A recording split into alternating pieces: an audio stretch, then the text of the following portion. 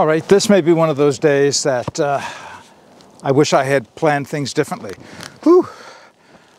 Last video I came out for my coffee and a hike, and it was the one called oatmeal, and I shared that recipe for an oatmeal replacement. I had shown you a beautiful wonderland of snow, and it really was, actually it still is, but things have changed. That snowfall had been about 4 or 5 days old, and it had dropped about 20 centimeters. I'll put imperial numbers on the screen for these that I mentioned. And yeah, that was nice. It was a nice day out. A little bit of work, clearing snow, that type of thing. No worries, no problems there. Well, over the weekend past, over 3 days, we here in my area got 84 centimeters of snow on top of that previous 20 centimeters of snow. And I thought, okay, great, you know, where I'm going, snowshoes are not an advantage because of the ups and downs and the bouldering I have to do. That was mistake number one. I should have brought the snowshoes, at least for the areas where I could wear them, because there are going to be areas I won't be able to wear them, but I could always take them off and carry them, right? That's the thinking I should have had at the time. I didn't.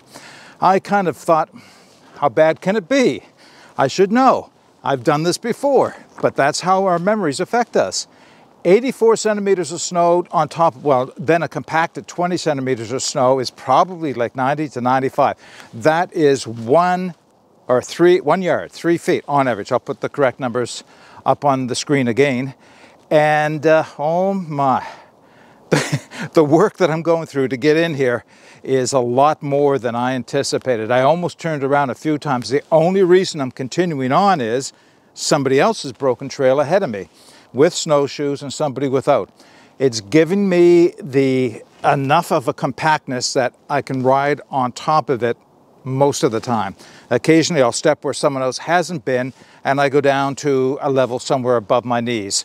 Once I've already dumped over sideways, and I was thankful I had this to help me right myself upwards and get back up on, because I was almost waist level there in a bit of a, what do you call it, a snow drift. Okay, all that having said, it sounds like I'm complaining. I'm not. This is a lot of fun, regardless of how much work it is. But what it is doing for me is changing my plans on what I'm going to accomplish out here. So I had a number of things on my plate, most of it testing and the like, and a video, just another chat for you and I. And that may be all I get done. If I can get set up somewhere without having to go too far into deep snow, I'm going to build myself or make myself a cup of coffee and have a chat. Everything else can wait. It's not that important. Actually, you know, this is the things I want to do, right? So what's it going to be about?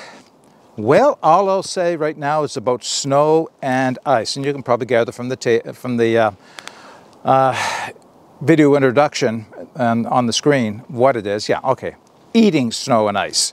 But before you make any conclusions, you're going to want to wait until I have this discussion, because it's going to change a few minds. It's going to inspire some people. It's probably going to infuriate a few as well. But that's the fun of this discussion, and I'll tell you why when I get set up. Okay, not going to be a lot of scenic footing in this. Maybe a little bit, especially if I find some really great snow drifts to fall into.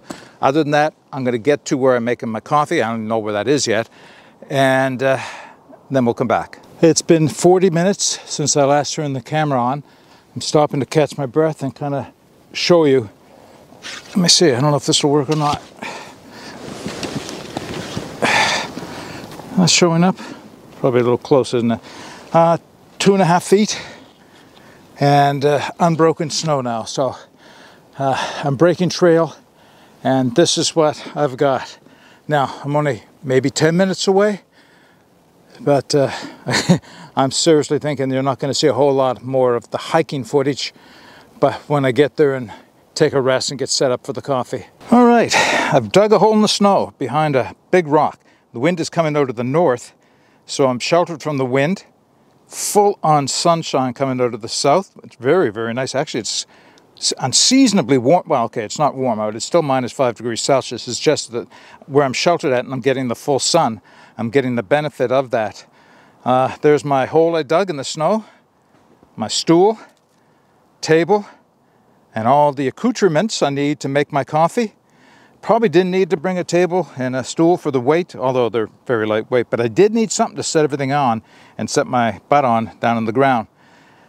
Tripod ready to go, and there's the snow outside of my little sheltered spot here.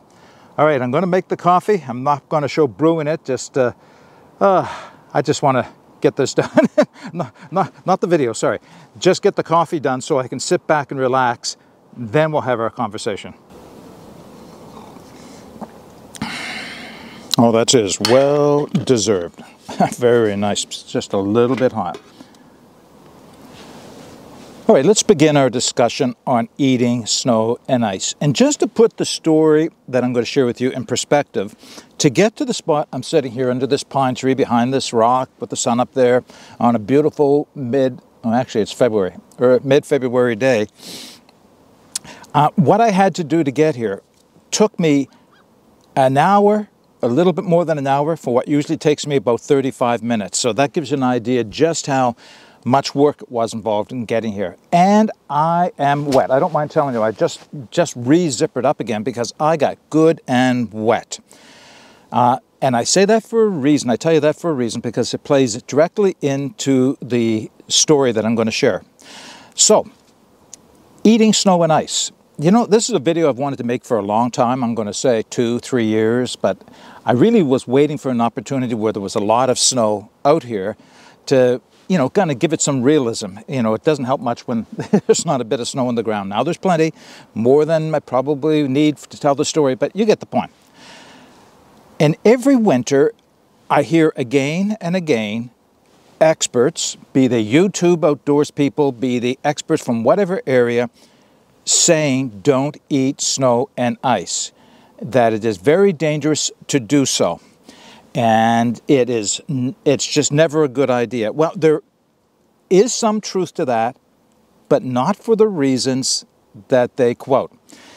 And the first one is because it will lower your core body temperature and create hypothermia. Well, that's simply not true. And I'll get to why it's not true in a moment. And the second reason is because it takes so many calories to turn that cold snow and ice and bring it up to body temperature that you'll get dehydrated and weak from lack of food. Again, that's not true. Now, first off, let's put this in perspective. The information I'm sharing is not a bushcraft skill per se. It is about survival. So we'll set the scenario. I don't know, I'll let you fill in the blanks. You're out in the woods, deep in the woods, lost in the woods, or injured and stuck in the woods, and rescue is going to be a day or more. We'll say more than a day. And you don't have the equipment you should have brought with you in the first place.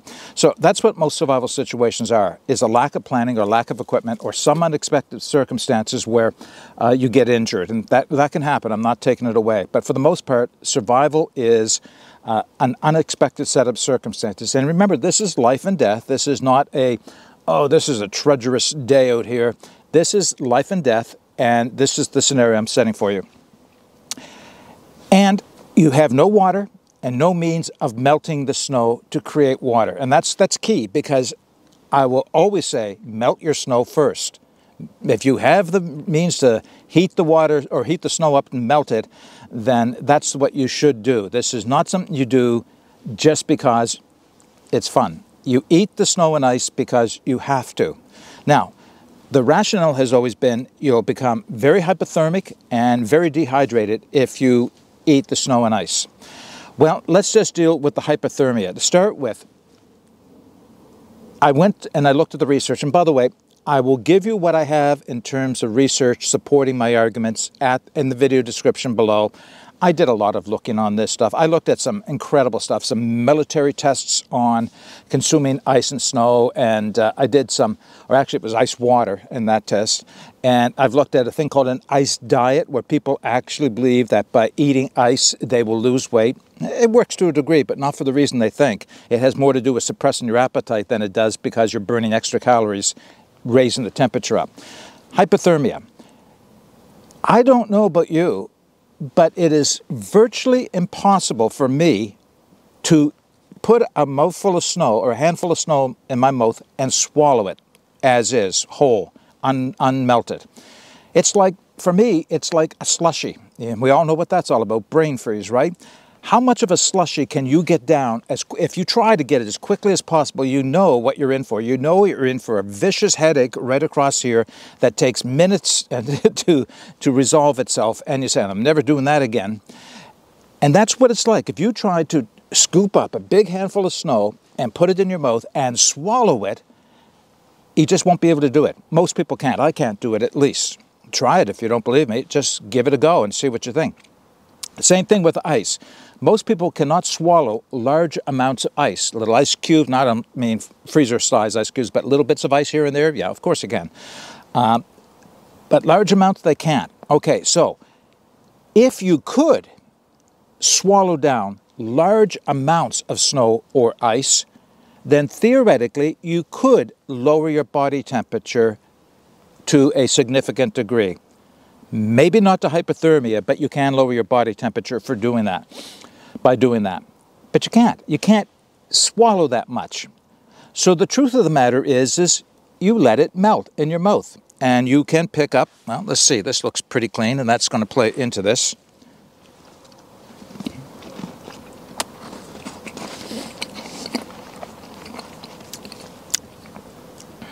Okay, that was about, a little frozen here.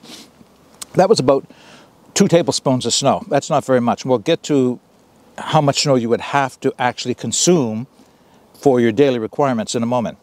But to get that snow down, by the time it passes my gullet, if you will, or it passes my throat and goes down towards my stomach, it's already at body temperature.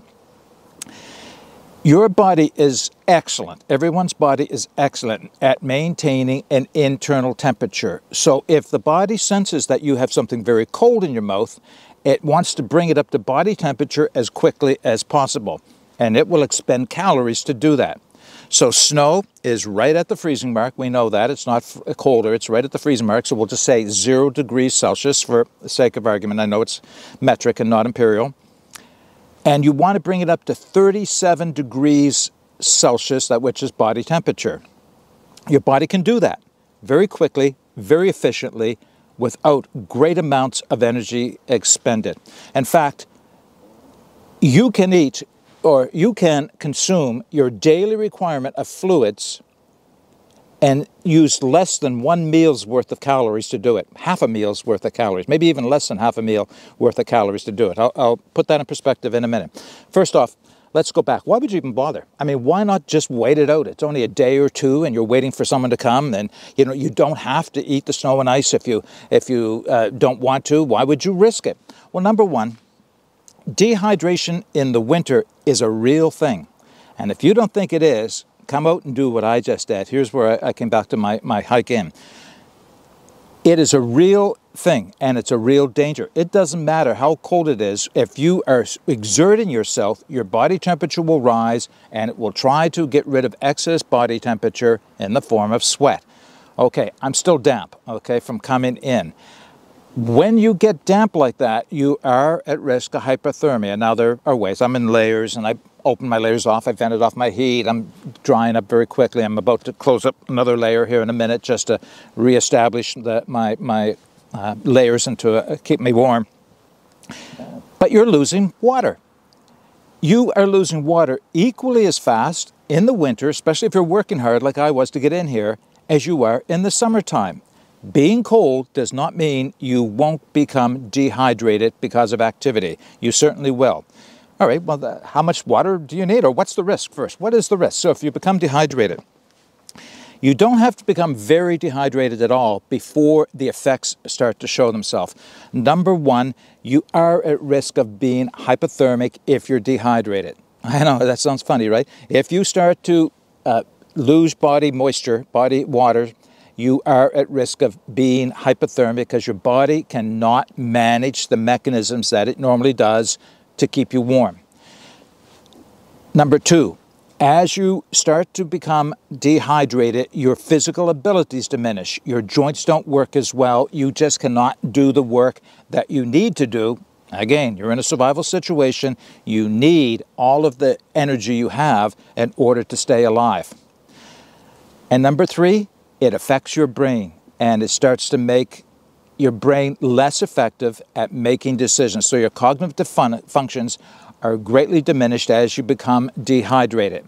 And it is a snowballing effect, to excuse the pun, where the more things you do, the make bad decisions, you get injured, and if you're injured or sick, that just compounds everything. So you want to remain as energy efficient in all the work that you do and not overexert yourself to any more degree than you have to in order to survive. All right, so there we go. All right, now, all right, okay, I've made the case. You got to stay rehydrated. You got to keep enough water in your system. Well, how much is that? How much water do you actually need? The average person, the average adult, and there's some debate whether this is your regular daily requirement or your daily requirement when you're exerting yourself. Either way, the more you exert yourself, the greater your daily requirement of water. The average adult needs 4 liters of fluids consumed daily from all sources. Now, people saying, I never drink 4 liters of water. Of course you don't drink 4 liters of water. Well, okay. I'm drinking some of my daily requirement right here in the form of coffee. And bar the fact that this can be hard on the amount of water, I still gain more water than I lose by drinking the coffee. So it's not a bad thing. It's just not as good for rehydration as straight up water is. Plus it helps me think clearly. And I enjoy it. It's part of the enjoyment out here. But everything that you eat in the run of the day has moisture in it. The meats, the vegetables, all the fluids, your tea, your water, everything that you consume has some amount of water in it. To maintain proper hydration, you have to drink 4 liters a day, or consume 4 liters a day. That seems like an awful lot of water. Okay, so if you're exerting yourself, you need more, maybe 4.5, 5 liters. It all depends. And remember, you are losing it. The more energy you expend, the more you are losing your body's hydration. All right, so I've made the case for staying well hydrated. And I've made the case for eating snow and ice to a degree. I know I haven't actually gotten there yet. I haven't finished my argument. How much snow do you have to eat to get 4 liters? Well, in a fresh snowfall, snow is somewhere around 90% air. So you're only if you want 4 liters of water, you need to consume 40 liters of snow, right? Okay? You're thinking 40 liters, like a huge block of snow. You'd have to have a lot of snow to get the right amount of water. Yes, that's true. However, as the snow sits where it is, gravity itself starts to weigh it down. And within a day, your snow has now condensed to about 5-to-1. So now you're down to 20 liters of snow. That's still a lot of snow when you think about it. That's a lot of snow to maintain to maintain your minimum hydration levels that you need to have. Now, if you can find ice and break up and chip up ice and use ice cubes, that's pretty much a 1-for-1. That's, it's mostly water, probably expand a little bit, so it's not quite equal 1-for-1, but it's close enough. And you can just put it in your mouth and let it melt. You can try swallowing them, but trust me, it's better to start with and very hard to otherwise just swallow the ice and the snow. So there's the case. You need a lot of snow in order to rehydrate yourself. But it can be done, and that's the thing. It can be done. There have been case studies, there are post-event, where people who have been lost and injured for an extended period of time have survived by eating nothing but snow, no calories otherwise consumed, and survived over, I forget, it was like 2 or 3 weeks, just on eating snow. A lot of it, mind you, but that's all they had was snow. And don't forget, our indigenous peoples of the far north quite often have to eat snow cold. Now, they prefer to melt it, we all do, but sometimes they just eat nothing but snow or ice for days on end. I haven't heard of anybody dying from hypothermia in those conditions. And by the way, if you can prove me wrong, please do, but don't just say, that's garbage, that's bull. That's not true. What you're saying is garbage because, everybody says it's dangerous. Yeah, everybody says it's dangerous, but that doesn't make it true. It's the dogma of our world right now, where things get repeated often enough that they become gospel, but no one can find the source for it. Please, if you're going to counter me, and I welcome you to counter me with scholarly articles showing that I'm wrong. And then I'll come back and make a video saying that you're right. I have information to show that I'm right, and that's the way I just want to do this respectfully, right? Let's not get into an argument. Let's do this respectfully. Prove me wrong, and I'll be happy to admit it. All right, so back to the story.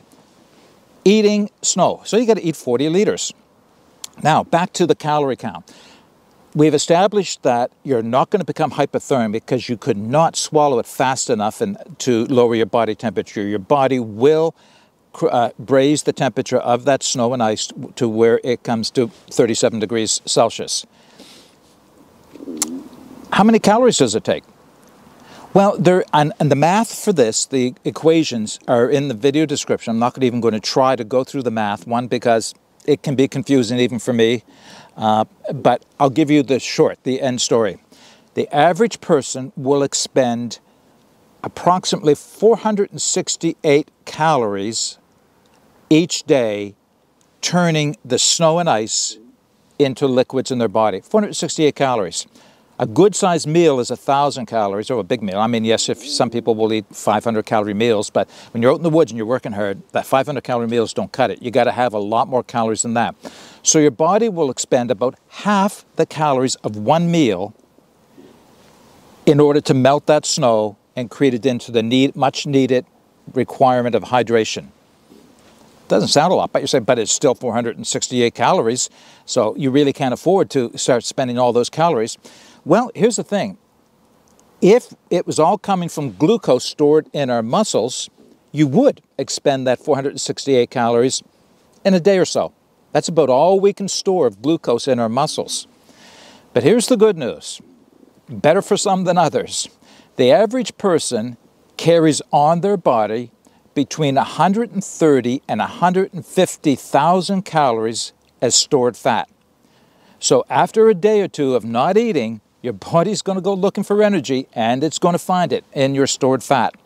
And body's going to go into ketosis, which is the transformation of stored fat into ketones, which is a really good fuel for burning on. In fact, I burn ketones 90% of the time because of the ketogenic diet. Here or there, you're going to become keto in a day or two of not eating anything else. And that's just the nature of it. That's how the body works. That's what the stored fat will do for you. You've got more than enough calories to last 30 days or better.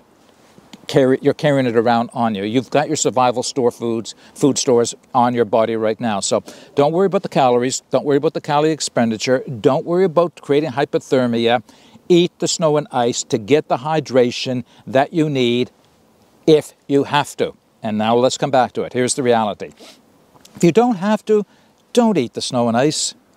If you have water or a means of melting snow into water, that's what you want to do.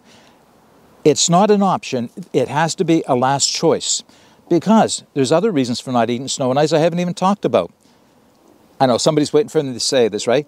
Don't eat yellow snow. Okay, I had to say it, right? Everybody says this in their videos. Don't eat yellow snow. Well, that applies to a whole bunch of things. Don't eat snow that isn't pure white, period. There are bacteria in the air that the snow will actually drag down into themselves. I've seen snow that would turn red from bacteria. That's up in the mountains in the West Coast. And I wasn't even sure what it was. I had to ask, why is the snow all red? And they said, that's bacteria carried in on the snow, and it rests on top and it turns the snow red. Never heard of that before. But on top of that, there are all the pollutants in the air. The snow is great at grabbing pollutants out of the air pollution we have, and holding it on top of the earth. It also fixes nitrogen in the soil, which is great for farmers. But I know I'm sitting under a tree and I'm looking around, and it's not a lot. It's actually pretty clean here. I could grab some of this snow. But often within a couple of days, all the stuff that's fallen out of the trees, the needles, the dirt, and everything else, not to mention animals that pass by and do their thing, that's all landing in the snow. That all can make you very sick. But it's like drinking water from a stream during the summertime, and you know that it's not a safe thing to do, but if you have no choice, you're better off risking getting some type of protozoan in your system than becoming dehydrated. It's the same thing out here. If you've got any option other than having to eat it, don't. Melt it if you can. We can do another whole video on melting snow and ice, but melt it if you can. Otherwise, don't, if you don't have to. But if you do have to, don't be afraid to eat the snow and ice. All right, that was a long ramble, and it's something I've been wanting to talk about for a long time, and I know it's going to be somewhat controversial, and that's fine. I don't mind doing that once in a while. Looking at the dogmas and examining why we say these things without knowing for sure the science behind it, I think everybody should do that. Questioning those things that you hear and nobody can explain why they are the way they are. Just wisdom. If you have any comments or any questions, put them in the comments section below. Again, the references I have and the math for that formula for the calorie consumption will be in the video description. But what I would ask you to do is get out and explore and take that path less traveled, because it will make all the difference. Bye for now.